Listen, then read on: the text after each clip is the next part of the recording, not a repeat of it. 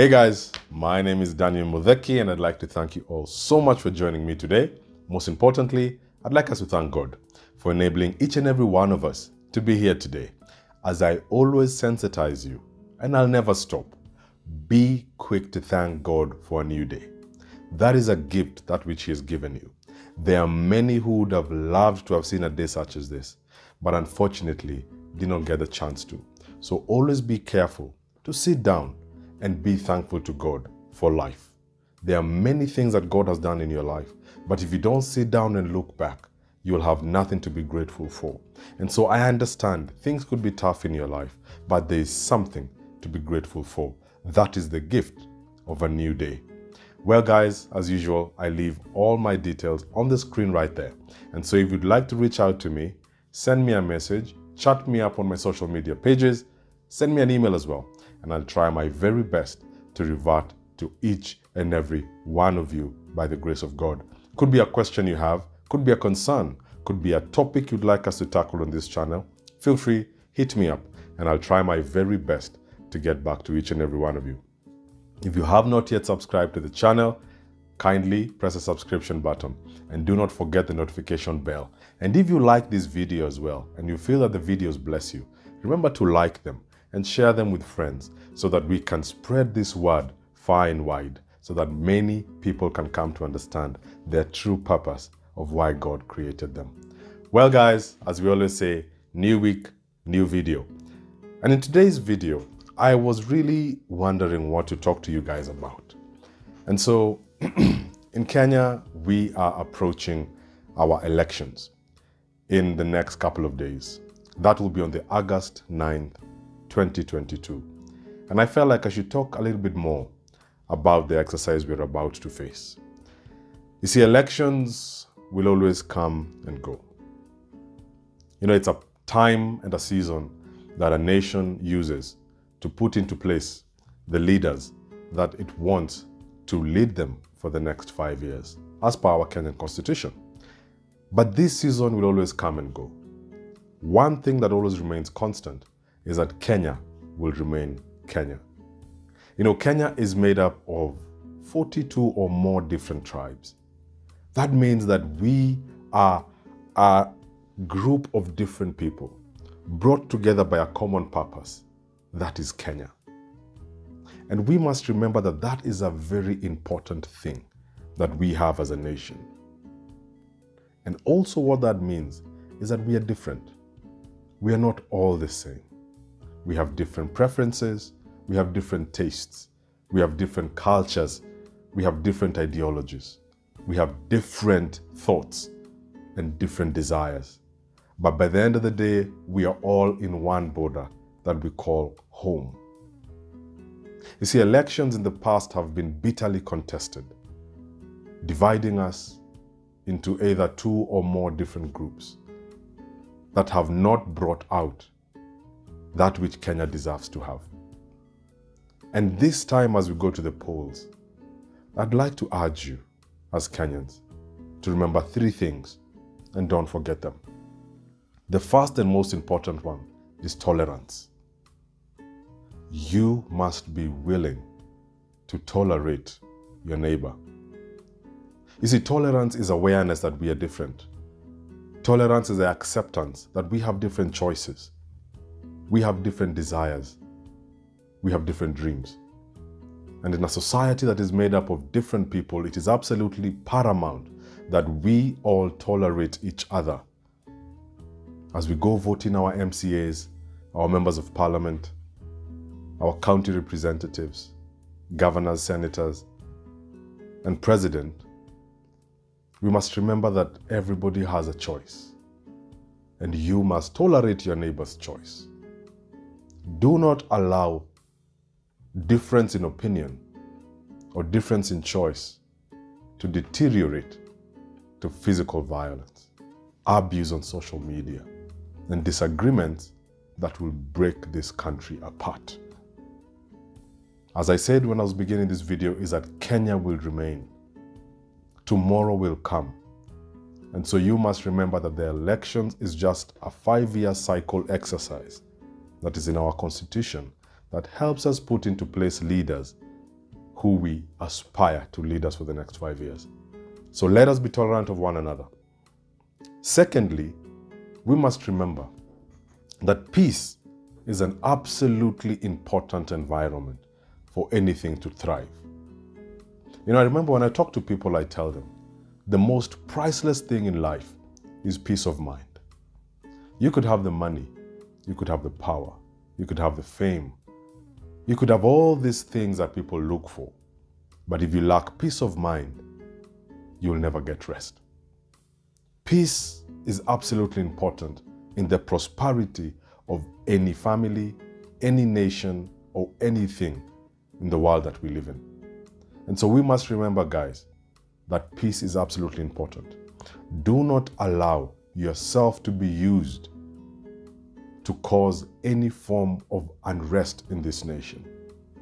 Our youth, kindly remember, tomorrow will always come. It's not the end of the world. And so don't allow yourself to be used by politicians who do not want the best for you. Don't allow them to send you to the streets. Don't allow them to cause mayhem in this country simply because their desires have not been met. Kenya is a group of over 52 million people, and peace is absolutely important for all of us. And so let's be our brother's keeper and ensure that peace prevails. Lastly is love. Love encapsulates. It encompasses all these things I've talked about. Guys, when I go to the scripture, it always says, the two most important commandments are, love the Lord your God with all your heart, mind, body, and soul. And secondly, love your neighbor as you love yourself. That which you wouldn't want someone to do to you, don't do to somebody else. If it annoys you when somebody abuses you, if it annoys you when somebody looks down upon you, if it annoys you when somebody looks down upon your choices, then do not do that to other people. Love them, just as you love yourself. Just as you want God to love you, then you must reciprocate the same love to your neighbors. Love covers a multitude of sin. Love brings people together. Love forms bonds and ties that cannot be broken. And so we must remember that Kenya is bigger than all of us. Kenya will be here. And so let us not allow ourselves to break this country, to distort the development and the growth that we've had for the past couple of years, simply because of a one-day event. Let's be careful. Let's be tolerant. Peace must be maintained, and love encapsulates all these things. And guys, I want to tell you one thing. By the end of the day, we'll have a leader. All right? But we must ask ourselves, what type of leaders will we have? From the MCA all the way to the president. Will we have our choice? Will we have the leader we deserve? Or will we have a leader or leaders given to us by God? This reminds me of the story in the Bible when the Israelites went and asked God for a king. God knew it not to be the right move, but they insisted. And they said, we want to be like other nations. We want a king like everybody else. And he warned them of the pros and cons that come with that. But they insisted, and God gave them their choice. He gave them Saul. Saul was not what he wanted for them, but they insisted on it, and that is what they got. And so I ask you today, Kenyans, are we going to get the leader who God wants us to have? Are we going to get the leader that we deserve, or the leader that we want? And so remember, vote wisely, vote clearly, and pray that God will give you wisdom so that you can elect a person who will bring change to the needs that which you have. Don't vote tribal, man. Kenya, I told you, is a bringing together of different cultures. And so we can't afford to vote tribal. Our needs are the same. And so when a leader comes and tells you, I speak for my community, you need to ask yourself a question. Aren't our needs primarily the same? We want good education for our children. We want affordable housing for our families. We want access to opportunities, equal access to opportunities for everyone. We want good health care. We want good infrastructure. We want an environment where business can thrive. Isn't that what we all want? The differences might be simply because of where we are from. You know, a family in, for example, the arid areas of Kenya would want water and irrigation, while a family from probably an area that is well irrigated and has water would want something else. Those are the little differences. But by the end of the day, we are brought together by similar desires, wanting a better life. And so remember, when we go to the polls, Kenya is our country. Kenya is our only home. We cannot call any other place Kenya. It was given to us for a reason and for a purpose and for a plan. And so let's nurture it. Let's take care of it. Let's love it. Let's love one another. Let the world know we are Kenyans because of our love for one another. Let's not allow ourselves to go down the route that has caused destruction to many nations. And so remember, the 9th of August is a chance for us to put in place leaders who will lead us for the next 5 years. It's a one-day event that will come and pass. But by the end of the day, we are one. And so I pray that God will give us wisdom, knowledge, and understanding. And before we end this video, I'd like us just to say a short prayer in regard to this. Oh Lord, I come before you, thanking you, Heavenly Father, for the gift of life. I thank you for the gift of health. I thank you for the gift of this nation that you've given us, this home that you've given us as Kenyans, a place where we can call home, a place where we've grown up, a place where, Heavenly Father, we have become who we are.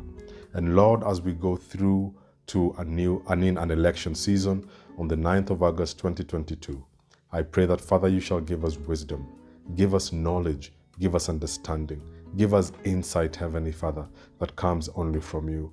Dear Lord, I pray that, Father, you will forgive us as a nation where we have sinned against you, where, Lord, we have done that which is wrong, where, Father, we do not deserve your mercy or your kindness. We ask you to forgive us and give us the kindness and love, that which only comes from you. That, Heavenly Father, we shall go peacefully to the polls, Heavenly Father. We shall elect our leaders, all the way from MCAs, members of parliament, senators, governors, and the president, Heavenly Father. We shall do it peacefully, dear Lord, and Heavenly Father, you shall give us leaders who will move this country to where it needs to be.